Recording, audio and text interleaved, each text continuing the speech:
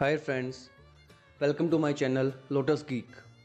In this tutorial I will teach you how to fix your Windows security which is showing that virus and threat protection is managed by your organization.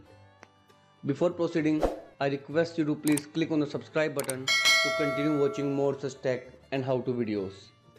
Now let's go ahead and proceed with the resolution.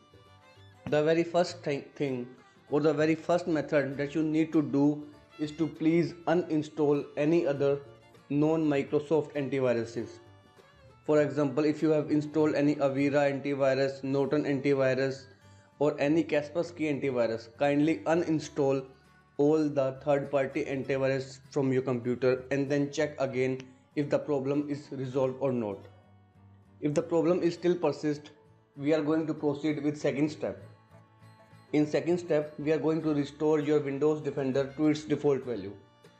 So for that, simultaneously press Windows and R key to open the run command and type here regedit to open the registry editor and hit the enter button. Once the registry editor is open, you need to locate a file in H key local machine, software. In software, find policies, expand it. In policies, choose Microsoft, and in Microsoft choose Windows Defender. Once you find the Windows Defender, double click on disable antispyware, and from here choose its value or change its value from 1 to 0. Hit the OK button and close the registry editor and restart your PC and check whether the problem is resolved or not. If still after doing this your problem is not resolved, we are going to proceed with third step. In third step again we are going to modify your registry values. This time we are going to proceed to another location, which is H key local machine, system. In system, choose current control set. Again expand it. Here choose services, and in services choose security health service. It will be in alphabetical view. This one is the security health services. In security health services, in this right pane, choose the start registry. Open it and choose its value. If you have 2 value or 3 value, change its value to 2 and click on the OK button.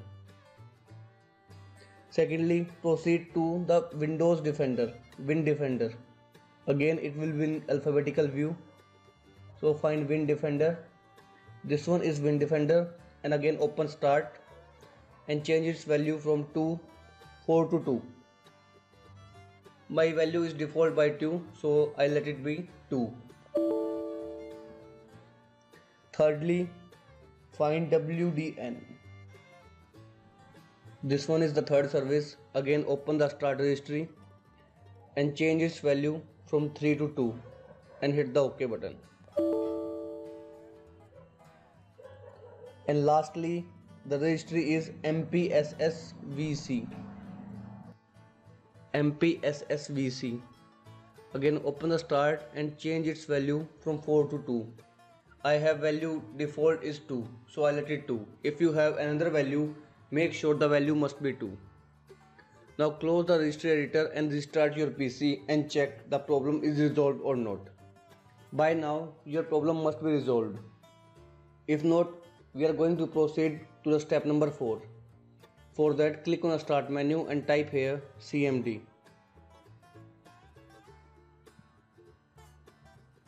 Run CMD as an admin mode only. Once the CMD is open, you need to delete a registry using the command prompt. I'll provide this registry in the description below so that you can directly copy and paste over here like I did over here. After that, hit the enter button. Now it is asking delete the registry value, yes or no. Simply write Y button and hit the enter button to delete the registry. At my end, my antivirus is running properly, so I am not going to delete it. But at your end, you should delete this registry. This one is the fourth step that you need to perform. If still the problem persists, we are going to the last step. For the last step, you need to open run command and type here gpedit.msc and hit the enter button. Whatever command I use over here, I'll provide you in the description below so that you can easily copy them and paste over here. Once the group policy editor is open, you need to locate a location in computer configuration. In computer configuration, you need to choose administrative template, expand it, and from here choose Windows component, Microsoft Defender antivirus.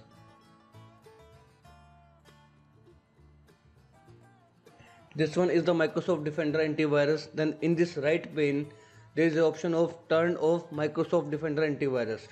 Double click on it to open it. Make sure over here it should be by default not configured. If it is enabled or disabled, make sure you choose not configured. So this one is the last or the fifth step that you need to do in order to resolve this issue. If still the problem persists, kindly comment below and I'll dare to support you at every step, and I'll provide you more ways to fix this issue. So that's it about it, friends. If you like my tutorial, if you like my video, I request you to please click on the subscribe button to continue watching more such tech and how-to videos. Thank you, friends. Thank you for watching.